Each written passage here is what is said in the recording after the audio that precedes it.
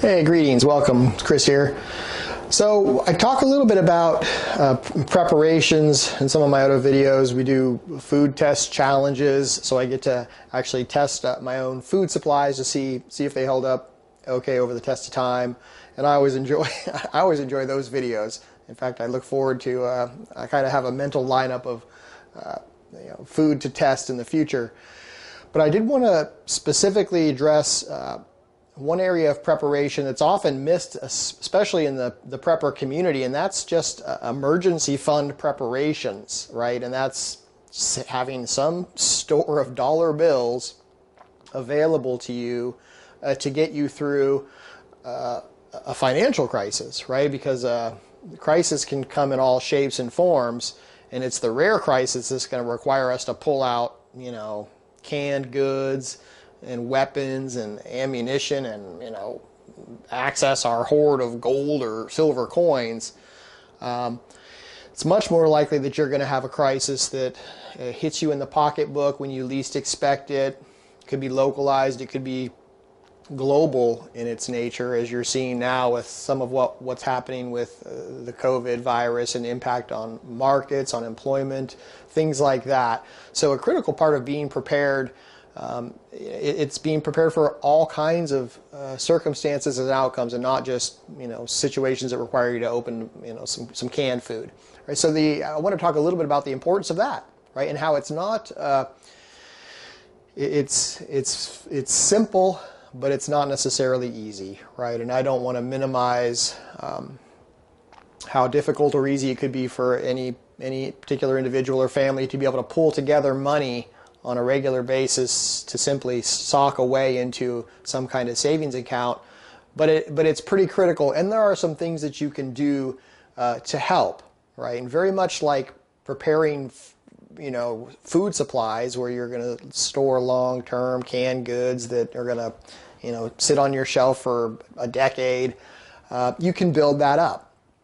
And an emergency fund is no different. So, and in fact, YouTube is full of people who will tell you how to build an emergency fund. Dave Ramsey's probably one of the more famous, and he has his I forget what he calls them, the baby steps, I believe, and I think his first baby step is to build up an emergency fund that is $1,000, right? And so that's step number one. You don't do anything else until you've done that, and for good reason, because life is likely to hit you upside the head with all kinds of circumstances that require you to fork over, hundreds of dollars, if not thousands of dollars, right? Whether it's your fridge breaks, car breaks, you need a new washer dryer, need a new furnace, which I suspect I'll need in the next couple of years, so I'm having to slowly save some money for that. But the important thing is to save, and you don't have to do it all at once, right? Some important things to think about is it can be as little as $10 a month. It could be $5 a month. Probably the most important thing is to build up the habit of saving, right? And that's a skill and a behavior that will serve you well throughout your life if you can develop it, right? So develop an ability to put some money aside, even if it is just $5 a month. Put it into a place that is not accessible easily. That's not to say that it should be super hard. But what I do for my own emergency funds is I have a separate bank, an account in a separate bank that I don't normally use for anything, and it provides interest. It yields interest on the money that's sitting in there. Unlike the bank accounts that I have my direct deposit paychecks going into, I think the return on that might be 0.02%, which is to say nothing, right? I'm not making any money on cash sitting in my regular savings or checkings account. So I've specifically sought out banks that offer some kind of yield on money sitting in there. And there's a couple that I want to introduce you to here and introduce you to why you might want to do that, right? Because it's certainly not rocket science, but when you see it on screen, it becomes a little more clear about if you have an emergency fund and it's just money sitting waiting for this emergency. If you don't have it in an interest-bearing account, it is just like giving money away if you're not taking advantage of some kind of interest. So we're going to take a look at that. And along the lines of preparing financially for crisis, I think it's worth noting I don't subscribe to the belief that having physical metals is something that is particularly valuable, right? It's specifically in, if we're talking about your need to be able to access liquidity, and by that I mean you need dollars to buy something, whether it's pay your rent or you need to buy some groceries from the grocery store or put gas in your car. Converting physical metals to that is incredibly difficult, and you're going to run into the same problems you run in with any type of investment where it's all about the timing, right? And so if you're trying to fill your truck up with gas with the value of a coin that's going up or down, and you need the gas today, you're going to have to sell that coin and lock in at whatever silver's selling at that day. And so that's not particularly effective for you if this is an investment type of thing. Yeah, and it's contingent on somebody wanting your silver, right? So it may not be quite the tool that you want it to be. Whereas a common currency, and you can think whatever you want about fiat currencies, and the world is full of debate about government issued, central bank issued currencies, but that is the common currency, right? So, if you're looking to buy something from somebody in an area, the common currency is the common currency. The idea that you're going to deviate into trading gold or silver or other precious metals, that's going to become a complicated transaction just between two people, right? First having to agree what the value of these things are, and if you're looking at that, if you're in that kind of crisis, I have another video just about prepper thoughts, and you may want to consider just the use value of certain, non-precious metals for common trade, right? Things like tools, food, right? Things that have some value that aren't just a coin that has no use value whatsoever, right? A coin can only sit in a safe, and you're going to trade it for something else. So when we're talking about building an emergency fund, we're specifically talking about having access to cash in a currency that is relevant and useful within whatever region of the world you're in, right? So we're talking about that. And then ideally, you can put that currency into a bank account of some sort where it's going to draw interest. And we're going to walk through that. All right, so the basics, let's just start with a basic investment calculator approach to this, right? So our goal is to save up $1,000, and let's say we start with $20, and let's say we're going to try to do this over a couple of years, and your timeline is going to vary. We'll say 2 years. Let's say it's just you're depositing into your standard bank account that maybe has a 0.02% return, right? And you're going to add $20 a month. You might actually have to add more than that. Let's say $40 a month, and let's see what that gets us over 2 years. Okay, so it's almost $1,000, right? It's just short. Maybe if I make this $45 a month, we'll get there. And you can see your interest is you've made 27 cents on your dollar. So, and this is not an uncommon approach to saving, right? You're putting money into a savings account because it's easy, it's there. But let's say you took that same money and you every month moved it into, for instance, I know CIT Bank right now will offer you a 1.7% interest on a savings account, and I know because I have one.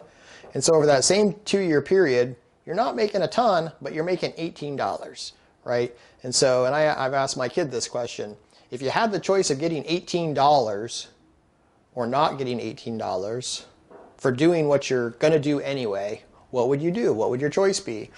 And it's kind of a silly question to ask, because obviously if there's $18 on the table, I would like to have that $18. So if you're looking to save up for your emergency fund, it's worthwhile to shop around. Now, I will note, I mentioned CIT Bank, and they do have a savings program that offers, it's 1.7%, but you have to make continual contributions. You have to make continual deposits every month to it. And I believe the minimum deposit amount is $100 every month to gain access to that 1.7% rate. Or you can have up to $25,000 in the account, at which point you don't have to deposit anymore. You'll get that 1.7%. Additionally, there's a Live Oak Bank offers 1.75% interest. So if we look at Live Oak Bank, go down to personal banking, and I just started an account with these guys recently. You can see that they give you 1.75%. Here are some requirements. They're not real specific requirements. No monthly balance is required. Yada yada yada. And if we go back and let's just bump this up to 1.75. See how much more we get. Oh, so we get a few cents more. It's not a huge deal. The main issue is that you want to get some interest. So over a 2-year period, you're contributing $45 per month into this emergency fund account. You have the choice of getting a free $18 or not, right? And the way that you can, using online banking today, it took nothing. In fact, it was ridiculously easy to set up this Live Oak bank account. I didn't have to submit any paperwork. I had to agree that I was a U.S. citizen and a few other things. I think step 2 of my application process was to link it to my online bank account, where I don't get any interest there, but that's where my payrolls land, my paychecks lands. I connected to that. I initiated a transfer of some money, and that takes about 2 days. So in 2 days, the amount that I initiated to transfer over will transfer over. And for me personally, I do believe in emergency funds, and I even want my emergency money in a couple of different banks, right? Because one bank can have an emergency, and then that emergency becomes your emergency. So you can get maybe even borderline paranoid about this, but there's no harm in it. Now, Dave Ramsey's approach to your emergency fund is that you start with $1,000. And so if we look at, if you start with $20 and you're looking at a 2-year time horizon, you contribute $45 a month. After 2 years, 24 months, you're going to have an emergency saved up that is $1,000. And the idea with an emergency fund is that you do not touch this money except in the event of emergencies. And emergency is kind of a subjective term that you will define yourself, but it is not, I feel like I want a Big Mac today, right? So I'm not going to take $10 out of my emergency fund to go buy some McDonald's. It could be I need a new washer dryer or not, right? I think that maybe you can make do with your washer dryer is kind of working but not 100% working. That becomes a judgment call, how important it is to you, and how every time you use your emergency fund, you're exposed to risk, because you then have to replenish your emergency fund once you've drawn off it. So, as soon as you're using money from your emergency fund, you should be pushing money back into it as soon as you can to build it back up to that level. Now, when you look past your first $1,000, what a lot of literature will tell you, and Dave Ramsey's baby steps say this as well, and I forget which baby step it is, if it's number 3 or 4, but it is to build up an emergency fund that is 3 to 6 months of household expense. And so when you think in terms of having 3 to 6 months of your household expense, that becomes a much larger amount, obviously, and everybody's household expenses are different. But you'll say, for instance, in my house, if my household expense is $4,000 a month, and I want to try to maintain, a standard of living that allows for me to spend that much, and that covers mortgage, heat, lights, that kind of stuff. So 3 months would be $12,000, and 6 months would be $24,000. And you can see the idea with a 6-month emergency fund is $24,000. That's money that's just sitting. It's just sitting waiting for me to do something with it. So let's look back at this calculator and say, okay, well, let's say I start with $1,000, and then I'm going to contribute $500 and get a 1.7% return. And let's see how much money I can build up over, we'll say, 3 years for now. And my goal here is to build up my emergency fund. Okay, so I've gotten, my total balance is $19,500. I've accumulated $516 worth of interest over 3 years, which, from an investment point of view is not great, but if this is money that you just need to have liquid access to, meaning that it's instant access, you don't have to sell anything, you're not selling your car or a motorcycle, or you're trying to sell stocks that could be up, they could be down, right? So you're not wanting to be forced into a situation where you have to liquidate things to have access to money. Having money sitting in a low interest account is kind of an ideal situation. And getting a rate of return of 1.75 is very doable, right? And in fact, this Live Oak Bank isn't the only one. There are other banks out there that offer this. You just want to read the details, understand what you're getting into. This one, there were really not a lot of details that were negative, that detracted from it. And so let's look at the alternative to this rate of interest that we get on our emergency fund. Let's say I'm just saving it in my regular old savings account at the local bank at a 0.025%. I'm getting $7 in interest over the same 3-year period. So you can go from $7 to $516 over a 3-year period. And let's say over 4 years, it's going to take me a little bit longer to build up to that actual $24,000 that I want for my emergency fund. There we go. So I've kind of hit the mark, right? So I've got a balance that it's going to last me 6 months if my monthly household expenses are $4,000, and on top of that, I've made $906 in interest, and if it's just sitting there. So at this point, I'm not contributing anything.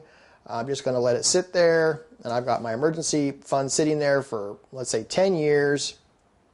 It's now at a $25,000 balance. So I'm not contributing, I'm just earning interest over 10 years. What's that going to make, right? So 10 years later, just on your emergency fund, you've been able to pull in $4,700, right? And so I really can't emphasize enough that, one, an emergency fund is very important to have, right? And I do feel like for many it's a luxury, but I think that it's something that if you plan for, you can achieve. It does take sacrificing. It does take delayed gratification and not getting everything you want right at the same time. But the value that an emergency fund brings to you and your family is incredible, and it can obviously get you out of some troubled times if troubled times come your way. And if you're developing an emergency fund, it definitely behooves you to shop around for a savings account type that is going to deliver some level of interest. Because again, just looking at what we see on screen here, if I've got a 1.75 rate of return versus a 0.25, which I think is what I'm getting on one of my savings accounts, $62 on a $25,000 sum of money sitting in a bank. 62 versus, and that's over 10 years, versus 1.75. It's just night and day, right? 47, what it does is it helps it keeps your emergency fund even bigger. Inflation proofs it to some degree, even though inflation's at a little higher rate than that. But you kind of see where I'm going. So, in the spirit of preparations isn't all about storing canned goods and ammunition and guns for the end of the world. It is also planning for some practical realities that are much more likely to arrive at your doorstep in the form of financial crises, whether it is for your family or even somebody that you care about, a loved one, and they need help. And sometimes an emergency fund allows you to help in ways that you might not otherwise be able to help, and making sure that you're getting some rate of return on that money that's just sitting there by design is just a great idea, right? So if I was to ask my kid the same question about, if you're going to have some money sitting somewhere and one way gives you $6 and the other way gives you $4,700, it's an obvious choice, right? You're gonna go for the option that gives you that $4,700 for the same amount of money sitting there. A little bit of work to set the accounts up, I won't deny that. It does take a little bit of discipline to make sure that you're putting money aside so that you can build up this account.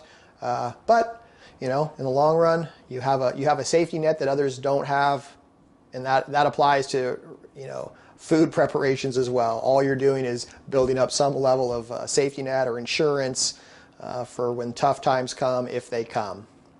So that's all that I had to talk about. I did feel like we talk about preparations. I wanted to make sure that everybody understood that the world is full of risk, and financial risk is actually something that's much more likely to materialize in your life. And one way that we deal with this financial risk in our lives is to build up an emergency fund. If you do it from day one when you're a kid, my kid's 16's got her first job, and I'm teaching her that for her emergency fund needs to get bigger over time. So now she's pulling in maybe $6,000 to $10,000 a year. So a couple of months worth of salary for her is not a lot. If she had a $3,000 emergency fund, she'd be quite all right compared to other 17 or 18-year-olds out there on the planet. But as she gets older, as her income increases and her expenses increase proportionally, she'll want a larger emergency fund to cover those types of contingencies.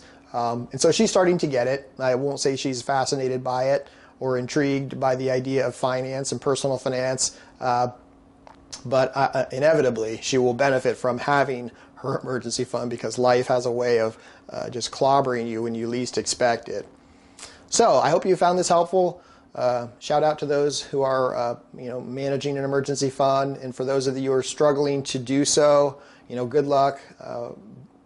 Always hope for the best for you. I'd say the discipline and delayed gratification, are key elements in this. And it's easy to say. I understand it's a simple concept, not always easy to implement. But good luck. Take care as always, and we'll see you next time.